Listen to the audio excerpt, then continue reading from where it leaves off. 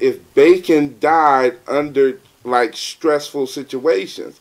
Because next time, if you fry some bacon and you lay it in the skillet, if it just mellows out under the heat, like if it accepts death, it had a happy life. Yeah. That bacon that crinkles up and roll over and all of that, that's stressed bacon, man. I ain't a rapper, I'm the motherfucking father. I ain't a coward, I'm the motherfucking father. I ain't your mama, I'm the motherfucking father. I ain't your daddy, I'm the motherfucking father. I ain't your brother or your sister, I'm the father. Yo, what's up, y'all? My name is Ellie San Diego, and I'm here representing Valid313.com. So very excited because today I'm going around the city to meet up with some of Detroit's most prominent artists, producers, engineers, and masterminds. We got Fatt Father, we got Eddie Logics, DJ Head, and Nick Speed. Hey, what's up, y'all? I am sitting here with one of Detroit's living legends and a good friend of mine, and his name is Fatt Father. What's up, Fatt Father? How you doing? Oh, I'm going good. It's early. It is early in the morning. We up and at 'em for real. Yeah, haven't even had my bacon yet. Haven't even had your bacon. Like, how did you come with the name Fatt Father? How did you? What made you do that? Was that your first name for rap or? Well, actually, initially it had nothing to do with children. Okay. You know what I'm saying? Just around the time I was in high school, like I was always the fat kid. You know what I'm saying? Like in gym class, like they used to always put me on a team that was skins, for shirts and skins, just so the teacher could laugh at me. So, and this is real life though. This is real life. I don't care though, but you know what I'm saying? I developed this confidence that was just unknown for the fat world. Like, it was unbelievable. People, I remember females looking at me like, I don't believe he has the audacity to believe that he looks this good. And it was just amazing. So at that point, I felt like I had created my own genre of fat. So I feel like I fathered a whole new brand of fat. So I became the Fatt Father. I got you. And it's two T's. With two T's. Don't forget the T, the extra T, because that's very important. And it's crazy because I was actually going to ask you about that. Like, you are comfortable, you so comfortable and confident in your own skin, and you you embody that. Like, it's like you're so comfortable to the point where you made it work for you. So before you did build that confidence, was there a pain that was there, or were you always kind of confident in that? Yeah, I think I was always kind of confident. You know, I just had to I had to take it to the next level. I had the foundation of the confidence, you know what I'm saying? But at some point in my life, I said, you know, screw it, I'm gonna take off my shirt in public, on stage, in front of thousands of people. And once I did that and I heard women going crazy, it was confirmed that the fat that I possess is amazing and some sort of superpower. So I embodied it and exploited it. So when did the music come? Did it come before the confidence or after the confidence, or did it kind of just all mesh together at the same time? Oh, the music came a long time. I've actually been recording professionally, you know, well, in a professional environment since I was about 14 years old. I was in a group called The Foundation back in the day, with Killahz from Killahz and Maestro, and Anthony Singleton, and my man Lovejoy, and my man Chris Cobb. You know, it was a lot of us. So that was kind of my grooming period. That's when I learned what an ad-lib was. You know what I'm saying? And then from there, I moved on. I was with a group called the Teamsters that my man Cobb and my man Hoffa, the president, started. And that it's like all of that prepared me for the Fat Killer mission.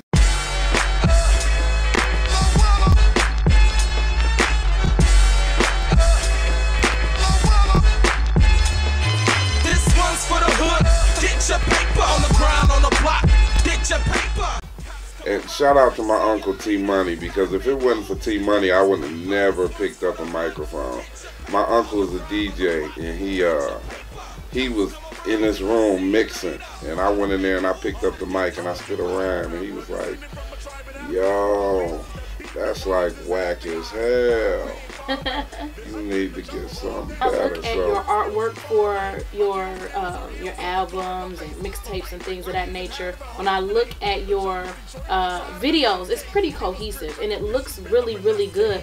What is your artistic mindset as you or someone else puts those ideas together to kind of make it what you want to, kind of represent your brand?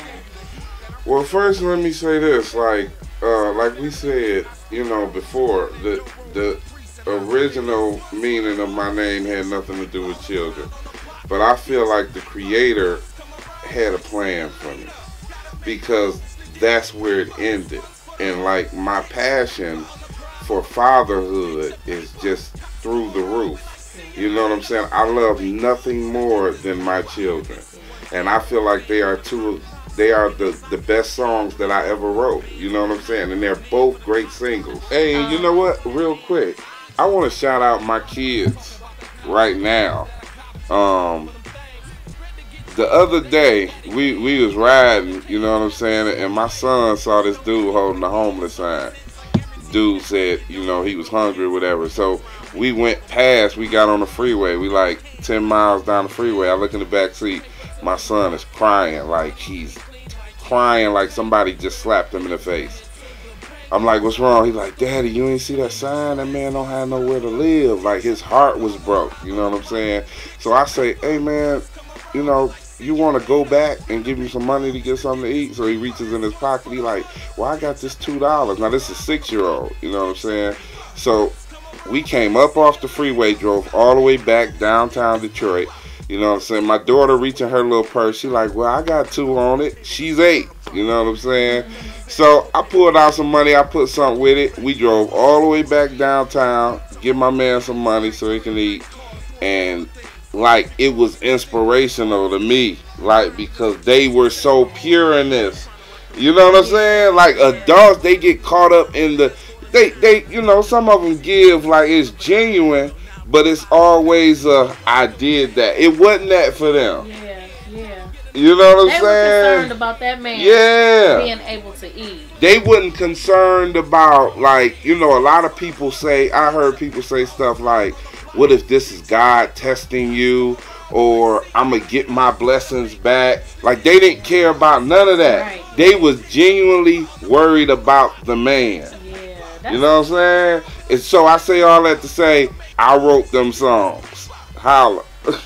And shout out to Valid for looking like Patrick Swayze in Roadhouse.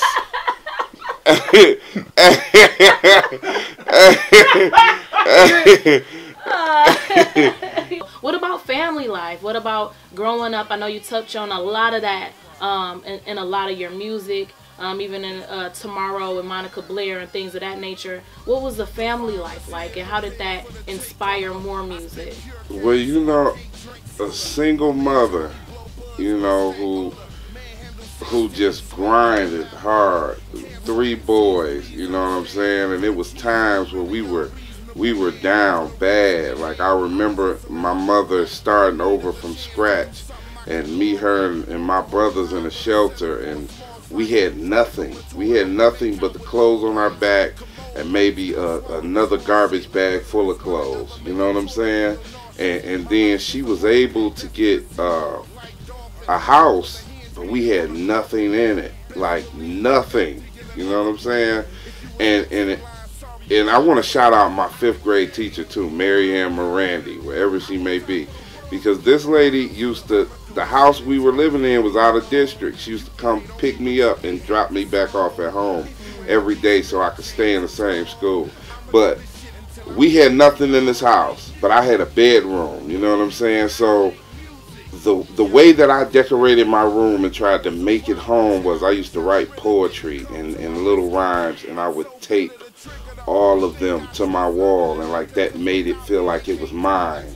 You know what I'm saying? So my mama, like, she embraced all of that and took us to where we needed to be because of her grind. Me, my brothers, and my mother, and she made it happen and got us here. Now, unfortunately, my brother, who's 4 years younger than me, we all 4 years apart, he was murdered he died on my mother's birthday in 2003.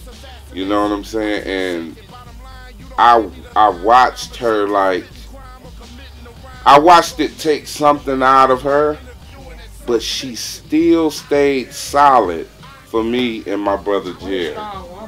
You know what I'm saying? So I gotta say, my mama, to answer that question, home life, growing up, my mama. Thick cut, maple. Maple. Okay. Oh, I love it. I love it. It's so sexy. I'm telling you. Listen. Let me tell you something. When I say I love strippers, I am not talking about naked women. I'm talking about those beautiful strips of bacon. Because those are my strippers. And the way they twerk under fire. And the way they pop it.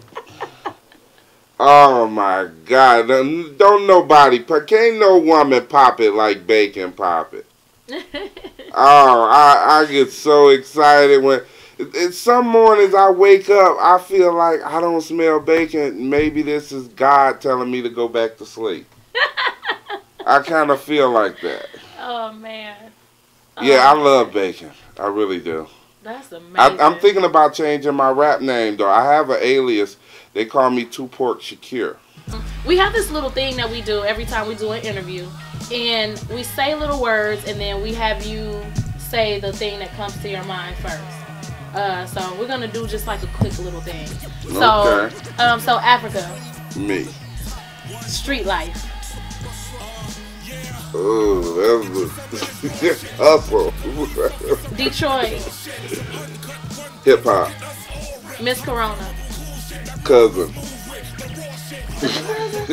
Literally. That is literally his cousin. Oh man, that's awesome. That is awesome. Okay. Eminem. Help. Proof. Legend. J Dilla. Legend. Nick Speed. Legend.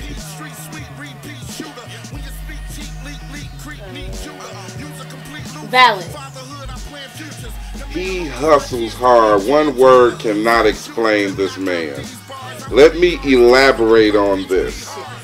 If most of y'all had the hustle that Valid has, y'all would be successful.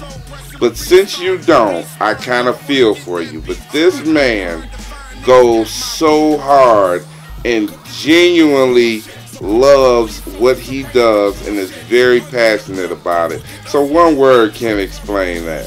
Murderers move with the raw shit. What? The raw shit. Baby, we got the raw shit. What? The raw shit. Baby, we got the raw shit. What? The raw shit. Baby, we got the raw shit. What? The raw shit. SMDC. West side of the BC.